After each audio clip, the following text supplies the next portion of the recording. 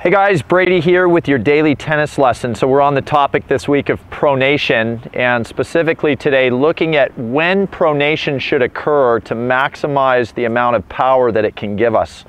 I'm going to backtrack a little bit. Okay, if I went to a player that, kind of used the frying pan grip for the serve, and we're keeping the strings available to the ball at all times, the reason they would do that is because of the fear of probably not making good contact and not getting the serve in. Okay, step that up now to a player that does serve in a continental grip and has some pronation. The timing of it really now is about a level of commitment and waiting a little longer than I see a lot of club players, kind of make, in order to maximize that power. Okay, and my point being that I think a lot of players end up kind of pronating or making that move a little bit too early, probably to ensure good contact and to give them kind of that safety feeling that, okay, the edge of the racket is leading, let me get the strings up there to the ball. Let me turn that hand, kind of down to get the strings on the ball.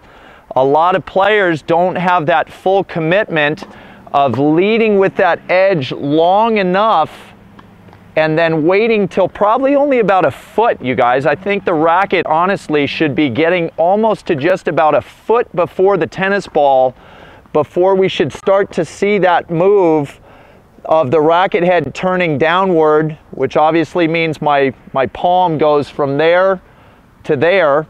And I think what you guys will find is when you delay that pronation till the last possible second, you're going to see a big bump up in power, and you'll actually feel more pronation occur. A lot of you players out there that are kind of doing the safe route, which is, to me, a little bit of early pronation too far before the ball, end up stopping your pronation just at the ball. And you don't get that really big release which you're seeing pro players get, where the strings actually go from facing left on the path to the ball, and then they're literally turning the strings directly to the right because that move is so exaggerated, and they're almost using lag at that point. It's like that last second snap is creating such big action at the ball that the wrist can't just stop there. It ends up turning out, okay? I like to tie golf into this a lot, you guys, because I love to play golf.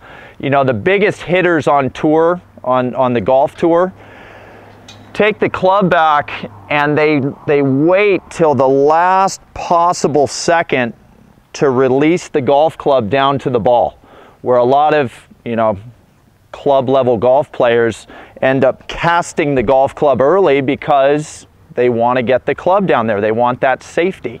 They're not committed enough to maintaining, that angle down into impact. And it's the same thing here. I want you guys really feeling like you can maintain that leading edge a little longer than you are now, and delay that pronation until the last possible second. And like I said, if we're going to get into specifics, you're looking to be about a foot behind the tennis ball before you guys start making that move if you're doing it well, okay?